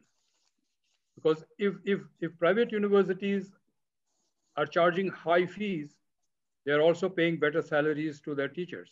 So a large number of public university teachers have quit public universities and gone into private universities. So private universities have some good teachers, whereas public universities are without good teachers. So education suffers. So those who can't afford to send their children to private schools, send them to public schools and have bad education. Because they have bad education, they can't compete in the market for better jobs. So they remain low paid or remain without jobs. Whereas those who have gone to private schools pick up all the good jobs in the country. This whole education has been turned into a commodity. Private universities are not educational centers. ये तालीमगाह नहीं है, ये दुकान है. They are shops which sell education. We've turned education into a commodity. It is no longer a function of expanding learning, of creating knowledge, of disseminating knowledge. That's what education is all about. But no longer. It's all about a commodity that a shop called a university is selling. And teachers are no longer teachers. They are employees who are supposed to deliver the product to the client. You know, so this is what neoliberalism has done to, and this is a destruction of our values. I mean, take hospitals, for example. I mentioned that there are hospitals, private hospitals, who are minting money. They have become millionaires in the last few months by charging between 50,000 to 150,000 rupees per day as hospital charges. The whole idea of a doctor was service to humanity, to heal those in pain. This is the whole principle of medicine. But we have turned hospitals into shops where a product called medical care is sold to whoever can pay. If you can't pay, you pray to God to help you and die. And in my research career, I have actually come across cases where they have said that we can't afford this treatment anymore. He is now in God's hands. This has repeatedly come in our surveys that we come across. So this is what neoliberal capitalism has done. More than the damage to the economy of the people, more than the damage of unemployment and poverty that they have created, they have destroyed our whole moral fiber.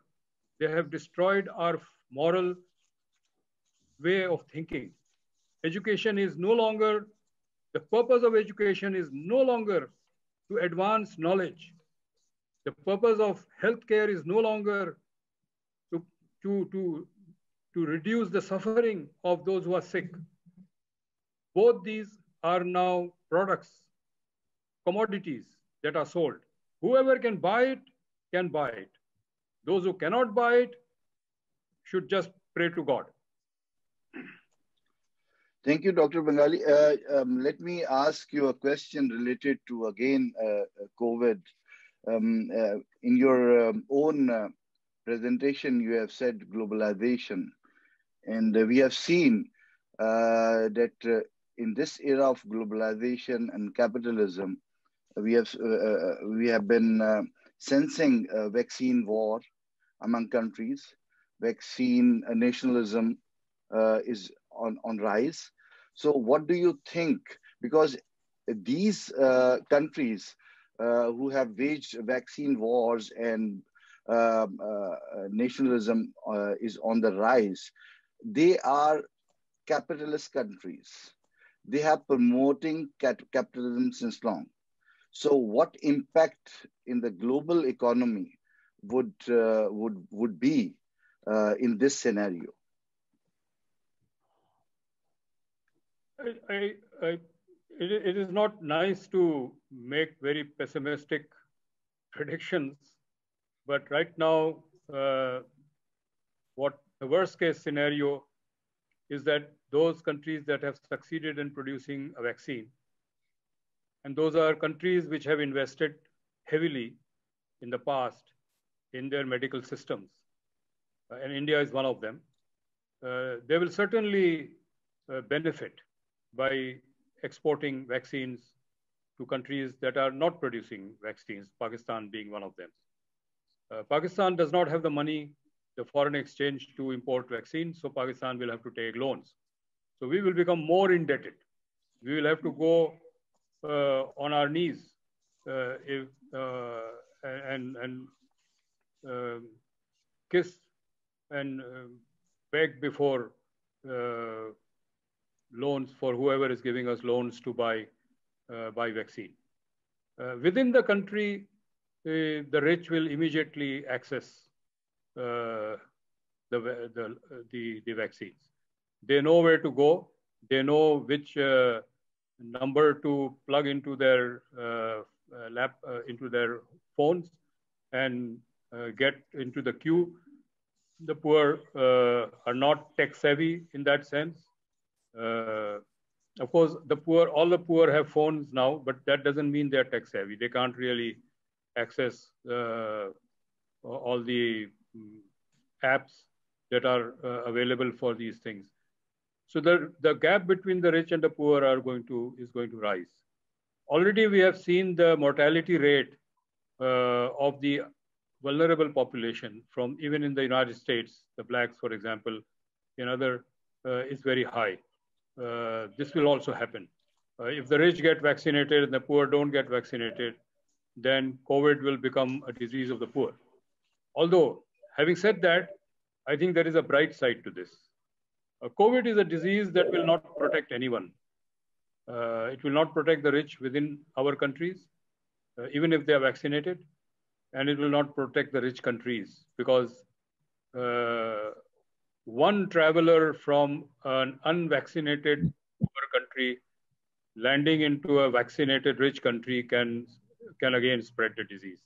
So it will be I think in the self-interest of the rich countries and the rich within countries to make sure that everybody is at the end of the day vaccinated.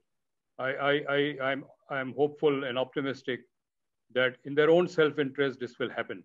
Just as 1917, the Red Revolution took place and succeeded in Russia.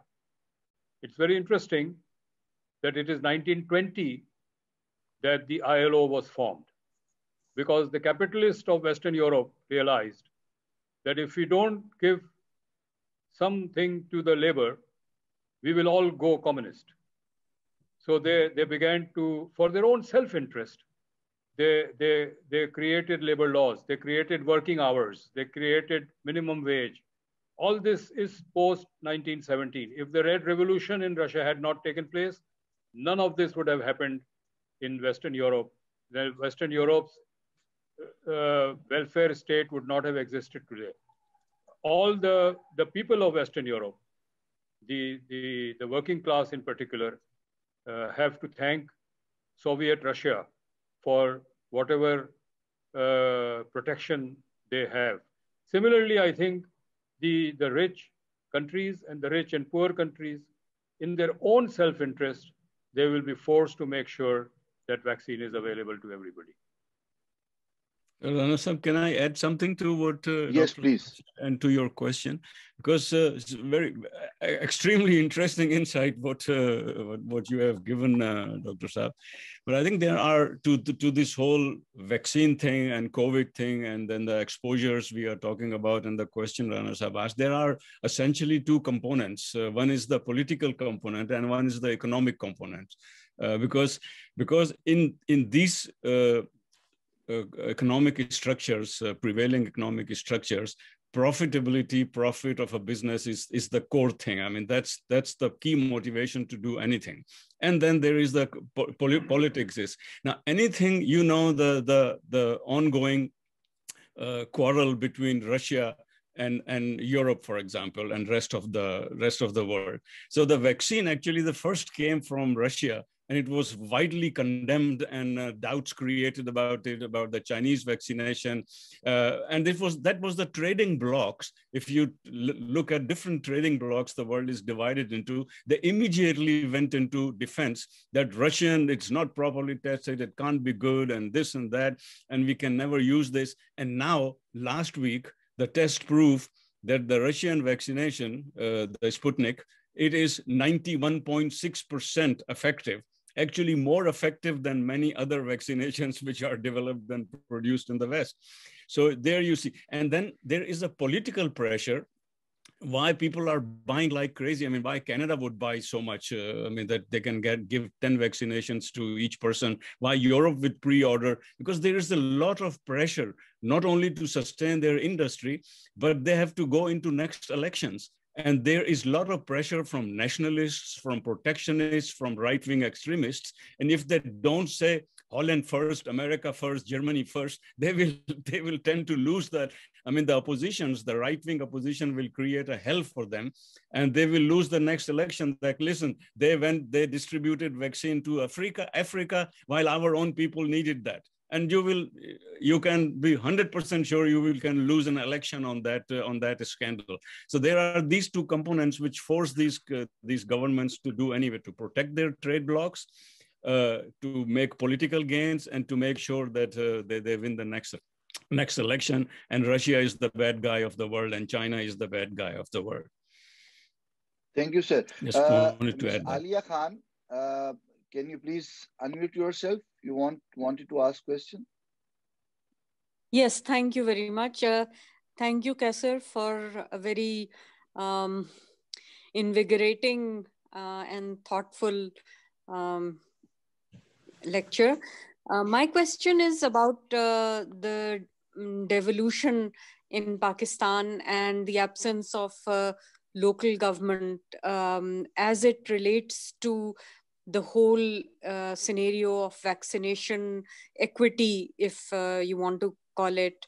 How do you think that is going to roll out in the presence of the vaccination being controlled by the NCOC at the center? Thank you. Thank you, Alia. Thank you. Good to hear you, Alia. How are you? I'm fine, thank you. Yeah. Let me also, there are 2 or 3 questions that have come up. Alia, I'll come to your question. About trading blocks. The battle between trading bloc was always there and remains so. Vaccine is just another front that has opened up, and that's how it's going to play out. And this economic nationalism that has emerged will also erode the whole globalization infrastructure that has been created in the last half a century. So there are minuses and there are pluses to that. But it all depends on how we play it and how we exploit it. And the earlier question by Asfandyar about pure democracy, etc. The issue is really, we have always debated democracy versus dictatorship. In Pakistan, military versus civilian. But that is not the real divide. I think we are sort of targeting the wrong debate. The real issue is the social base of the ruling class. The social base of the ruling class, if the social base of the ruling class, which is a dictatorship, is progressive, then you will have progress, you will have development. Singapore is one example. It was a dictatorship. Of course, it has muzzled freedom of speech and all that, but it delivered on economic development. It transformed a very medieval economy into one of the most modern economies of the world. China is another example. It's a dictatorship, but the social base of that dictatorship is to deliver economic development. And it has pulled out record numbers of people out of poverty. It has not happened in the history of the world. But there are democracies with Pakistan where the social base is feudals and military chiefs and tribal chiefs. That democracy, whether it's a democracy or a dictatorship, it doesn't matter. So I think we have to make some internal changes. If we want to fight on any front, we have to be strong ourselves. We have to be organized. Alia, your question is very relevant to managing the fallout from COVID. We have seen, in China, in Wuhan, when they locked down Wuhan, they did not allow anyone to leave their homes, but they delivered food to everyone in their homes because the government of Wuhan, it was not the government of China, it was the local government of Wuhan, which knew exactly who lives where. We have seen, I live in Karachi, and we've seen in Karachi, there was, the government simply had no clue how to reach out to people. If you're going to shut down people in their homes, then how are they going to have 3 meals a day? Or let's say 1 meal a day. This is where local government would have been very, very effective. Because a local government, decentralized, they know the people. They know where people live and where they are. So I think this has brought out the importance of local government. And wherever there is local government, big corporations don't command that much power, because when political power is dispersed horizontally, then any one of the local governments can actually deny a corporation space in their territory. So, but when you have centralized government, monopolistic government, then all it takes is a phone call from the CEO of a corporation to the president or the prime minister, and things happen. So I think it is very important that local governments become effective. But in Pakistan, again, we have been targeting the wrong debate. My own view on local government is that it's a constitutional problem. There is a chapter in our constitution on federal government and a chapter on provincial government. Each of these two chapters defines the structure, the powers, and the functions of the respective governments. There is no such chapter on local government. There's only one line in the constitution which says that provincial governments shall institute local governments. What kind of local government, what powers they want to give them, what functions they want to give them, what money they want to give them, it is entirely up to the provincial government. And every time a new government changes, the structure and the power and the function of local government changes. So the real issue that we have to have is the real battle that we should fight is to have a chapter in our constitution on local government, which broadly defines the structure, powers, and functions of local government. But local government has become very important. And it is important, decentralized government is important to fight big corporations also, because that can be fought. And we have seen in the United States also, while Trump was heading in one direction, there were governors who were heading in other directions. And this can only happen if you have that kind of decentralized power sharing. So I think it's a good question, Alia, and this is an agenda for all of us to follow.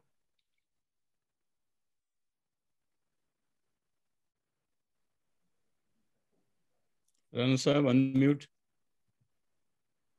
Okay, oh, sorry. Thank you, Dr. Shab. And we have to actually formally conclude this dialogue. But after formally concluding this dialogue, we would sit. It is our normal routine that we would sit for another half an hour to talk on the matters of mutual interest, and obviously some questions that could not be asked during this formal session may be asked later. So while going to end this formal session, I want to ask Wasim, Riaz Sheikh, and Safdar Zaidi to quickly ask your questions so that Dr. Saab could reply them. Yes, Wasim.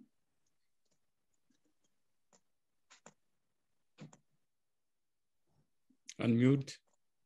Okay, Wasim, unmute yourself. Thank you. Yeah, please. You mentioned about the abandonment of export-led growth. And can't export-led growth actually help a country if you have protectionist measures where you make sure that the capital comes in and the people of the country or the companies or the national assets of the country which is receiving that capital are protected by protectionist measures? This happened in Singapore, this happened in South Korea, and this is also happening in China. What's your thought about that? Thank you, Wasim. Riaz Sheikh, your question, please. Thank you very much. First of all, congratulations to Dr. Saab for such a nice session. My question is, Dr. Saab, you have seen despite this lockdown, there has been tremendous increase in foreign remittances to poor economies, including Pakistan. So what is your suggestion how long it will continue, because it has provided a huge support to a budget deficit? And second is what will happen to situation when these remittances return to a pre-COVID situation? My second question will be there is a expedite process of privatization in poor countries, especially in Pakistan. Like we have seen Pakistan Steel Mill and other things that they are going to be privatized soon. So what will be the impact if we have this COVID situation for a few months more? My third is this pension issue is becoming very alarming issue globally and in Pakistan. Paul Mason has mentioned this issue. So how these things will be going to affect all this? Sorry for these questions. Thank you, Riaz. And lastly, by Safdar Zaidi, please unmute yourself. Safdar. Okay, Safdar is not listening. Dr. please.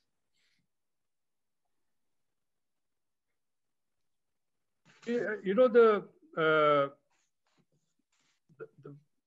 in the 50s and even in the 60s, the World Bank was promoting import substitution growth. And their support to Pakistan's industrialization, especially in the 60s, was all based on import substitution growth. Korea decided to sort of take a different line. They adopted export-led growth, and which the World Bank then opposed. But when Korea succeeded, the World Bank changed its tack and asked every other country to go for export-led growth. Now, you can have export-led growth, but for export-led growth, you have to have an economy that is efficient and competitive, and of course, skilled. This is where education and skill comes in. Pakistan's skill level is absolutely low. You know, some of the countries in the bottom of the world, we would rank in terms of our skill.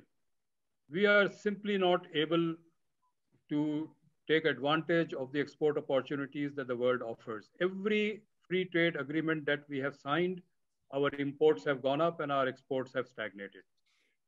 So we are not really equipped for export-led growth. And only a handful of foreign corporations and some Pakistani corporations have benefited from this, because our export-led growth is supported by government subsidies. The textile industry operates on subsidies. They have all kinds of subsidies. There are cheaper electricity and being given right now. So what is the use of exporting something when the exporter has to be paid for that export? And that money comes out of the pocket of the poor. So this whole model of export-led growth has really bankrupted our economy. We are resource rich. Pakistan is a resource rich country.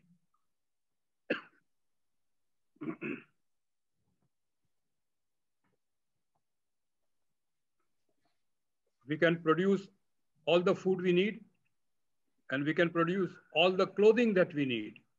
We can produce all the leather for the shoes that we need. So my point is that we will, of course, have to remain part of the world trading system.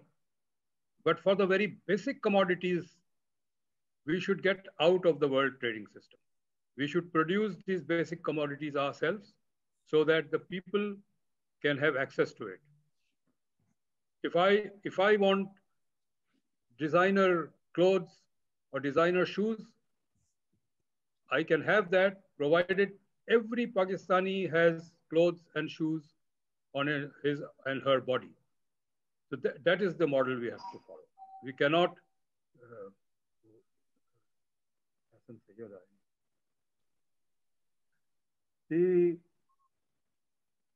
about foreign exchange remittances, my hunch, government is not releasing figures, but my hunch is that because of the recession in Middle Eastern countries, people are being laid off and they are coming back.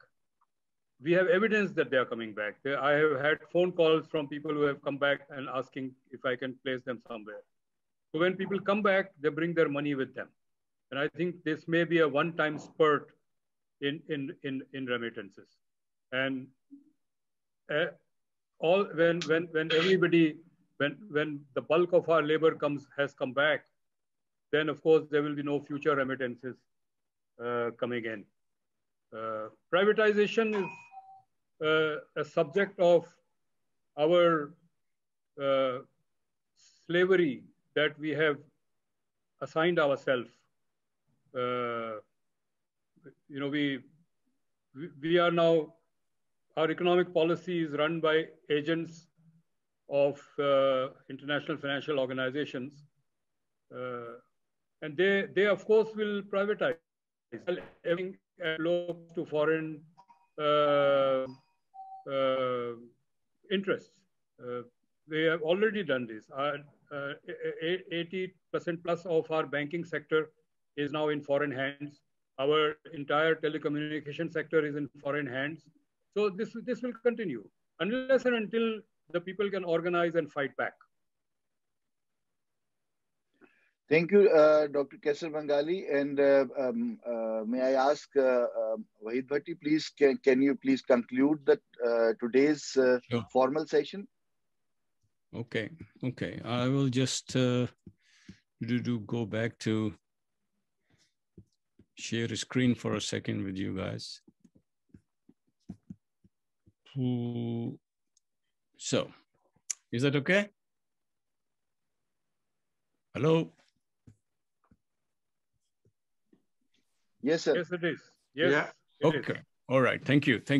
Now let's, I think it has been extremely inspiring and informative session. And as problem is with all these sessions that we can never be exhaustive. We cannot deal with all the points and all the questions. Actually, it raises lots of very interesting new questions. But thank you, Dr. Saab. Let me just summarize some of the highlights and say something you can take home to think about. I think we talked about disaster capitalism and its predatory nature. And I would still, for those interested, and you all are very much interested in these topics, would love to recommend two readings to you. One was The Shock Doctrine by Naomi Klein. And the other one is by Anthony Loewenstein called Disaster Capitalism. And they have really thoroughly researched this subject, not in relation to COVID, but in relation to many other disasters which have happened. So you can see the pattern in it and a lot of information, which is evidence-based information. One thing we also heard from from Dr. Saab and in other in my some of the slides, that there will be very prolonged recovery period for developing countries. I mean, the crisis, the economic crisis, still is not that severe in developed economies, and it's very strange, actually, almost contradictory, that the stock market is booming while we are talking about a recession. So there is no really recession, because when you see in this capitalist system, when they need money, and when they have to put some of their plans in place, and if they want to go to a war, suddenly no one ever asks where the money comes from, and suddenly you have trillions and trillions of dollars just raining from the heaven, and they can finance all these wars and all these disasters the way they want. But just imagine that 5 minutes before COVID started, if someone would have gone to these guys and said, we need about 100 million more for education, or 200 million more for the healthcare, they would say, no, where will it come from? We have no money. We are already running a budget deficit. But suddenly they have trillions and trillions of dollars. While this is happening, we see the multinationals being aided. I mean, KLM is an example. Many other multinational companies which hardly pay any tax, which are actually thieves when it comes to tax. They are given billions and dollars of tax benefits and postponement of taxes. And aid. I mean, for example, KLM was said, okay, we will only give them money if they don't fire anyone. Okay, agreed. They take the money and then they start firing people. So while this is happening, we see millions pushed, as we saw, into extreme poverty, living on $1.50 per day. There are increased risks because of the pandemic, of conflicts, of migration, of crime, violence, depression, etc. A good thing what's happening is that people, as doctors have very nicely explained, that we all start now feeling the need to reassess how we invest, where we invest, the governments or even the private sector. We have to evaluate what is the benefit of investing for profit or investing in welfare of the people. Because if things would have been invested properly, even in developed economies, in welfare, before COVID, we wouldn't have that kind of drama. It is because the money was continuously taken out of the healthcare or things being outsourced, things being privatized. And this is what happens. Now they are thinking of bringing some of the production back to their countries. So that has been an impact. And healthcare and basic services, they should not be for the free market. I mean, it is not for trade. People's health and water and gas and education, these basic things they need to live for every day, it cannot be traded on a free market and this kind of fluctuation and profit-driven markets. So what is good thing with COVID did is opened our eyes a bit more, a bit wider. And we see now that capitalism and neoliberalism are under pressure. They are really on the defensive. They have to explain themselves. They have to defend themselves. And there has been consequently a surge in the left movements. And it's very interesting to see, even in Holland or everywhere actually globally, that the center left or social democratic political parties who during last 30 years slowly started moving towards the right, they are now coming back to their fundamentals, coming back to their basics and moving towards the left. And if you see their new election programs being printed or being published, you see very clearly that they are trying to hold on now to some philosophy, not just market economy. We foresee that there will be a big issue in dealing with the global mass trauma.